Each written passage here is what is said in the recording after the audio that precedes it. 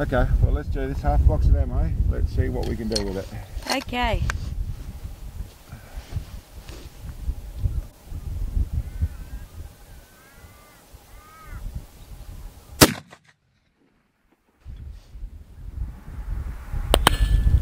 Right, 2 targets low, 2 targets right.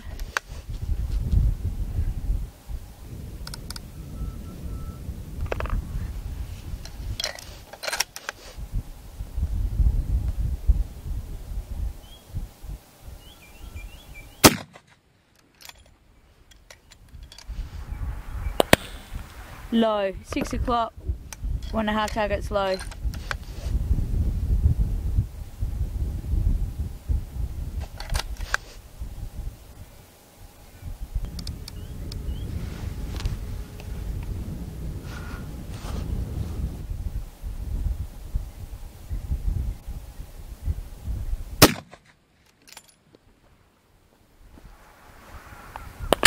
Hit, target hit, bottom left corner on target.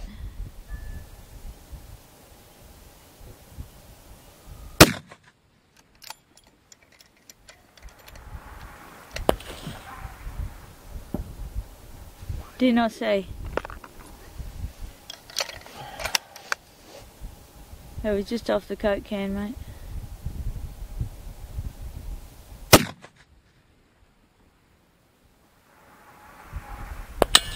Oh, dust directly behind plate. I think there must have one just underneath.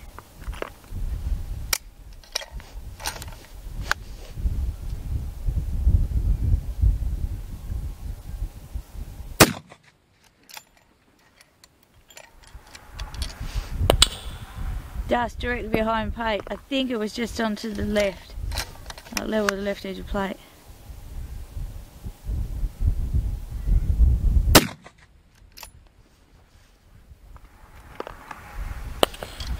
Right, 2 o'clock, dust just off the right edge of plate.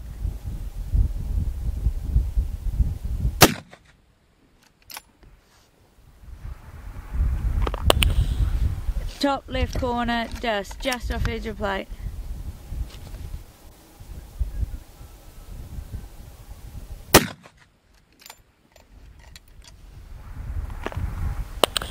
Dust directly behind plate, couldn't say where it was.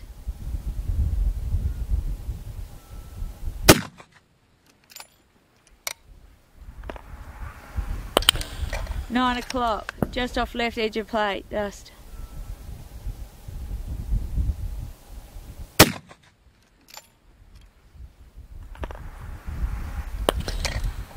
Dust directly behind plate. I'd suggest it was at 12 o'clock going over top. Couldn't see.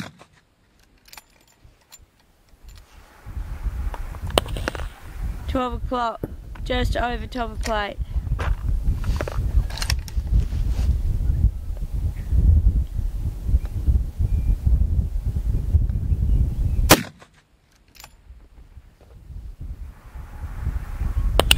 Left, 9 o'clock, just off left edge of plate.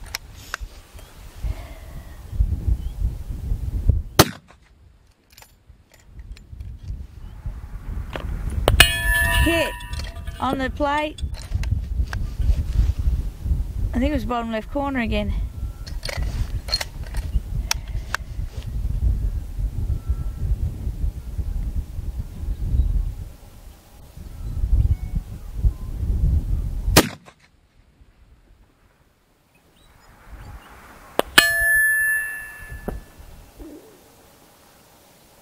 Target swinging, cannot see.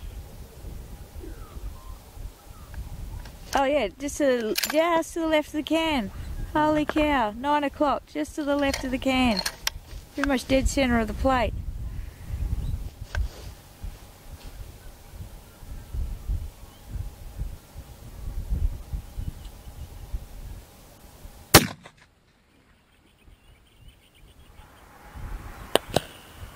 Left and low, half quarter target low, level with the left edge of plate.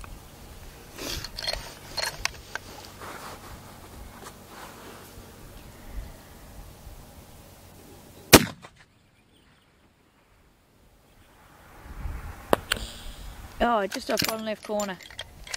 Just.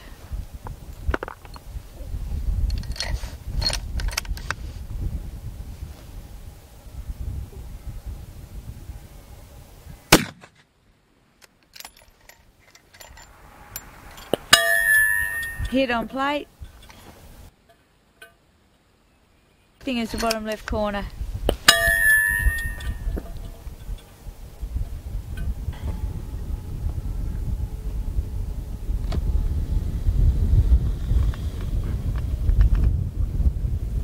Okay, so actual. 1, 1, 2, 0. Windage.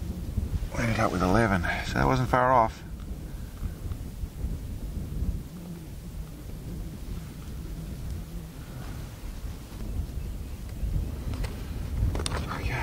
Okay, well today we're just doing a little bit of end of season sort of stuff, where we've took out we've got the 195 grain EOL burger that we just are doing a little bit more shooting with, come in a little bit closer at range, set up ourselves a ridiculously hard challenge. So we've got a Coke can out there at 2000, well actually we'll do that properly now